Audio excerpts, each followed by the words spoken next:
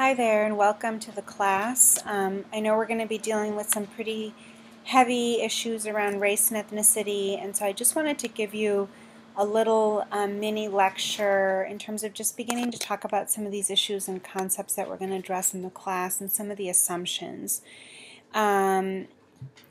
So first, when we talk about race, we're going to really challenge this notion of this sort of bipolar hierarchical racial construction, right? So a lot of arguments around race or discussions about race are really focused on, for example, black and white or this hierarchies of oppression and those kinds of things. And we're going to really talk about race from a much more complex and nuanced way. So we are going to talk about issues of immigration, of intermarriage, of globalization, economics, class. So basically how issues of race intersect with other forms of oppression, such as socioeconomic position, and understanding how different groups are racialized within the U.S.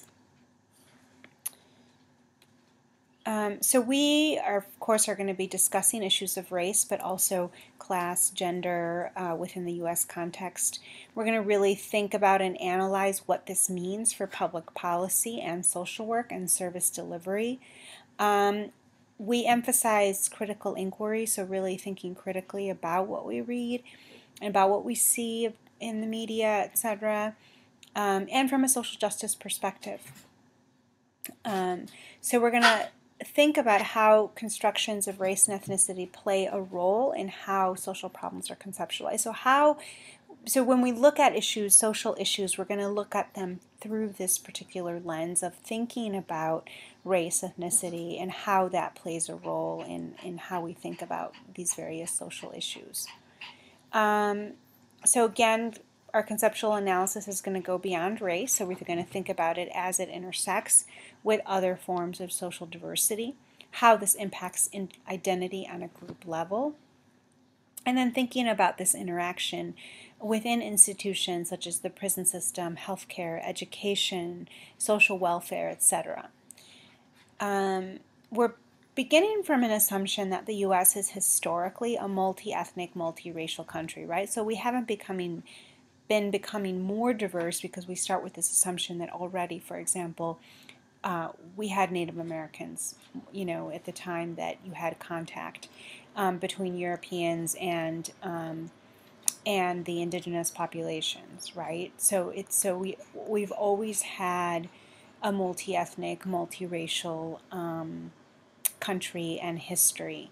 And today, of course, we're dealing with increasing diversity due to globalization, intermarriage, adoptions, interracial marriages, etc. So many forms of diversity as well. And then this assumption that race is a social construction. So we are understanding race not as some sort of biological marker, but this idea that race is something that is socially constructed. We've created race. However, even though it's a social construction, it has very real consequences. So I'm just asking you to think about sort of race and what that means and what are the various conceptions in the country historically around issues of race, right? So we've had multiple definitions of race. So for example, the census has shifted in terms of how people of different racial groups are categorized or who is even considered of a different race, right? And which reflects the fact that it's a concept that is sort of socially constructed and evolves. We also have some very concerning sort of responses to this diversity within our society, right? So we have increasing institutional and individual violence, a lot of anti-immigrant sentiment, which you see clearly in the media in the current kind of election cycle, growing numbers of hate crimes, particularly towards Latinos, for example. Increase of white hate groups on college campuses or other locations. So there's actually been an increase in these groups. There's an organization that tracks white hate groups, and they've been noticing sort of an increase in these groups and their presence.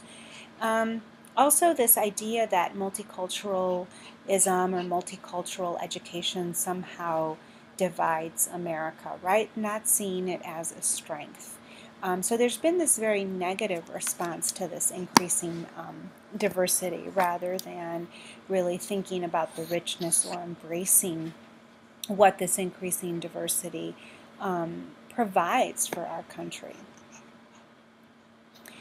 Then, of course, thinking about the political influence on these racial classifications. So what does it mean to have different folks who have access to citizenship and power and are defined as white or not white? Also, this need to undermine solidarity within and between groups, right? So always this idea of, you know, thinking about who's included, who's excluded, and how can we sort of create these divisions between groups. Then critical race theory. This is a particular perspective that basically just says, look, we're going to take a look at issues of race and this assumption, so this idea that somehow racism is normal and pervasive in American society, right? So that it's so pervasive that we don't even see it or notice it. And critical race theory basically says we're going to really kind of challenge that and really look at these different issues from this racial lens so that we understand how racism may be playing a role in these various issues, right? And really analyzing and challenging a lot of the myths, such as this idea of meritocracy. And also this challenging this idea that somehow you don't need, that if you don't have individual races, so that's then you don't have racism, right? That it's not necessary to have individual races to have racism, right? So we're talking about this institutional, larger contextual level. Then finally, I just want to leave you with this discussion of social identity theory, right? So when we talk about identity within this course, we're going to talk about social identity, and that means that we're talking about larger group identity, right? And typically groups that are stigmatized in society, and then looking at an individual's view or membership of belonging in that group and the value and the emotional significance attached to that membership, right? So the interaction between the social context that shapes that social identity and then how individuals sort of respond to that and deal with that. So we're looking at sort of the agency and the meaning making depending on how different people are positioned in the social world, right? So if someone is Latina and female or Latino and male and from a working class background, what does that mean for how they see themselves, how society sees them, and then how they respond to that?